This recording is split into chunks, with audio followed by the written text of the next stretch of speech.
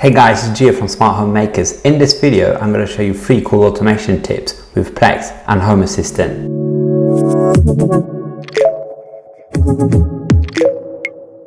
Plex is like a custom DIY Netflix that you run with your own media.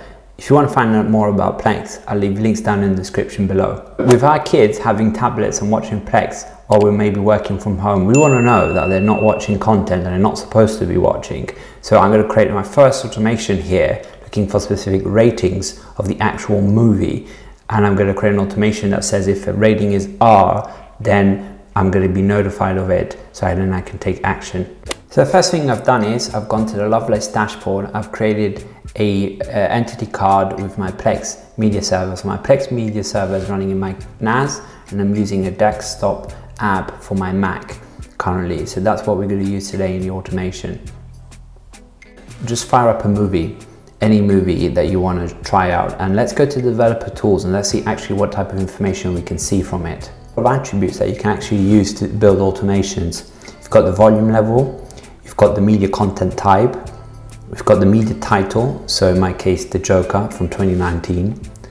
We've got several other things, a summary, so we've got a description of the movie, we've got where is the movie being played, so if you've got multiple Plex, maybe on your phone, iPad, you'll see that from here. So one specific we're going to be using for our first automation is the media underscore content underscore rating. And I'm going to be looking for ratings R in specifically, but I guess you can expand this to any rating that you deem inappropriate for your own kids. So now that we've got all of that information, we can jump into the automations file and create an automation.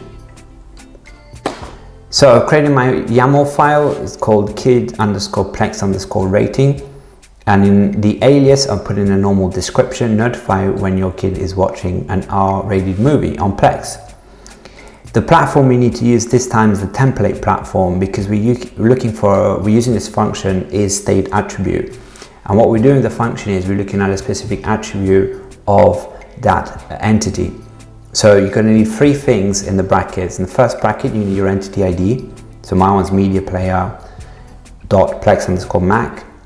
You need your attribute, which is the media content rating, and the R is the value you're expecting out of it. So this is going to trigger my automation. The action, very straightforward notification action, is going to notify my mobile phone and it's going to give me this sort of information. So for this notification to be a little bit more interesting, I actually want to know what movie they're playing, because I want to, have that information. I might be okay if they are watching a movie that even if it's rated whatever, but if I know that movie is okay or we watched it already together, then I might allow that. So we need the movie title. So here you're going to need data underscore template. That's going to be important. And you have your message. Your kids are watching. This is sort of a fixed text that you can change. The first variable we're using here is a state attribute of the media title.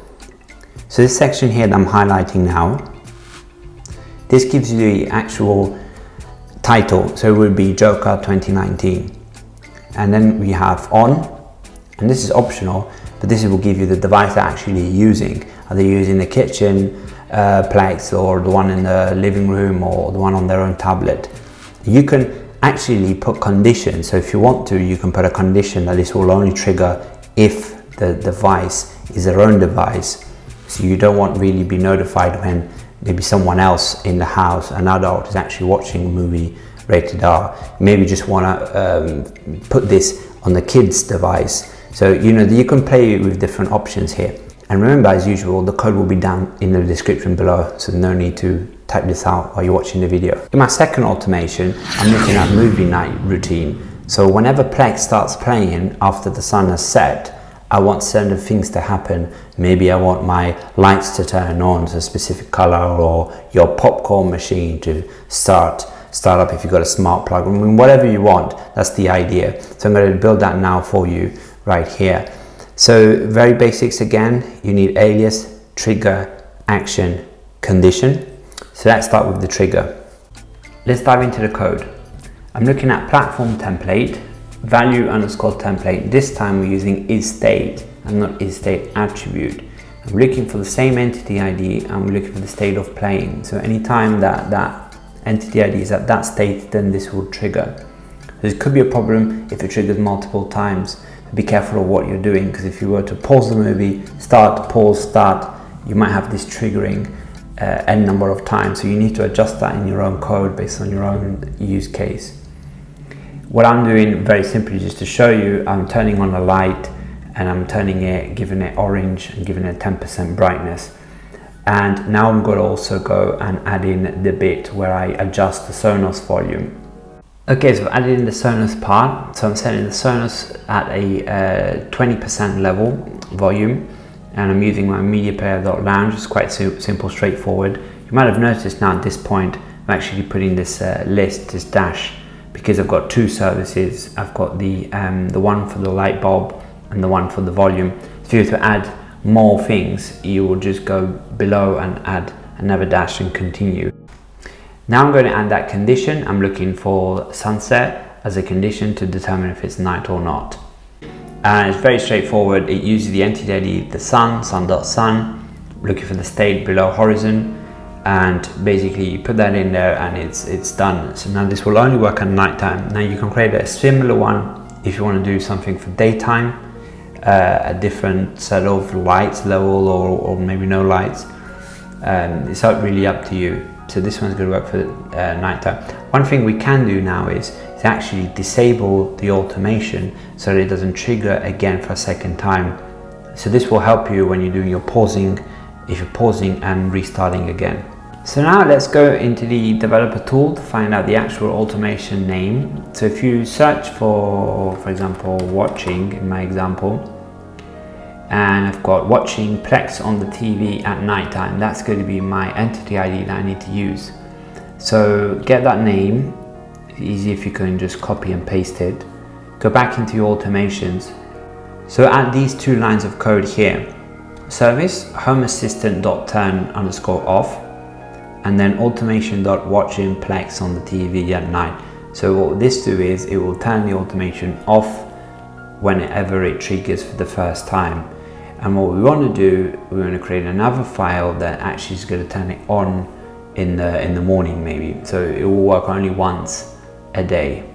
If you want to find out how to build your own Plex media server, then follow the link down below and go to my website, check out the ripping service.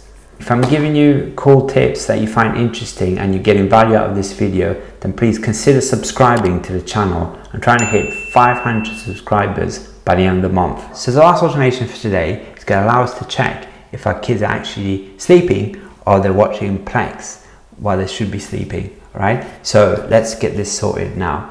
So it's exactly the same trigger state as the state before. So the media player is playing. It's playing on their device, so you're probably gonna have multiple devices. I'm only using one just to keep it simple for me to test it all. Action, we want a nice notification to come to us. And it's gonna be very similar to the first one we saw. Your kids are watching and we've got the actual title, and I've added in after the bedtime, what shall I do? The main difference here is the condition. The condition will look at a specific time and specific day. And here I'm looking at, for example, after 9:30 p.m. and before 6 a.m. So that's sort of a time where we want no screen time. We've got certain days, so I've specified Monday to Thursday. So let's say Friday is a day that we might allow that because Saturday there's no school. So you can sort of tweak this the way you want. But this doesn't really give you much power, right? What about if we added a button when you get notified that actually tells you turn it off? Let's do that now. So we just received a notification and I want to add a button to it to actually turn off Plex from our mobile phone directly without even getting up from the sofa. In your configurations.yaml file, I need to add in Plex. So I'm calling this Plex and I'm calling this turn off _Plex. So you just feel free to copy and paste this code, and I'll leave links down in the description. These are actionable notifications and they're slightly different nuances depending if you're using iOS or if you're using Android. So I'm using iOS, so this code will work with iOS for sure, but you can just slightly tweak it for Android. So a few things to point out. The identifier, which is very important, which you need to exactly get it right when you create your automations. And the server identifier, Plex. So there's two things we need to have a look at. And once this is done, save and restart has. Then let's move on to the automation file now. In our Plex _ bedtime.yaml file, we need to add a few lines of code. But be careful with how you're indenting this whole thing, because you will get an error message if you don't follow this carefully. But data, then push, then categories. Remember, space and then always two, so enter and then 2 spaces, so you have it like this. And category, I'm using Plex. That's the first identifier I showed you, and that's how I'm calling it. This will actually give us that button to press. Next thing to do is what actually happens when you do press that button, and let's have a look at that now. So let's create a new automation file. This is going to be quite straightforward. Again, this is going to be specific for iOS because I'm using an event type iOS.notification_action_fired. So the action name is turn_off Plex, all uppercase in my example. You can change that to whatever you want to, but you would change any configuration file.yaml. Then I want to notify, and I'm going to notify, and in my example I'm notifying my own mobile phone, but if your kid had a device, you would notify their device and basically send them a little message with go to bed, right? So we're making it quite clear. And in case you really don't trust them, you can also use the media_player media stop. And if you point it to the right Plex media server, that will absolutely just stop the whole playing. It will just kill it. So that's sort of a proper way of saying, yeah, go to bed now, right? You could go a bit more extreme, like cutting off the Wi-Fi, removing access to Wi-Fi, the actual whole device, and shut it all down completely. But you know, I'll leave that to you. But this is just for Plex, this video, to actually showcase what you can do by integrating Plex into Home Assistant. So if you enjoyed this video, I know you're going to enjoy the next video, 5 automation tips for device tracking in Home Assistant. I'm going to link that right here. Consider subscribing and liking and comment down below. See you in the next video. If you're quite intrigued by Home Assistant and it's the first time you see it, I'm going to leave a video down in the description below. You can actually get up and start it. It costs very little, and all of this software is open source anyway.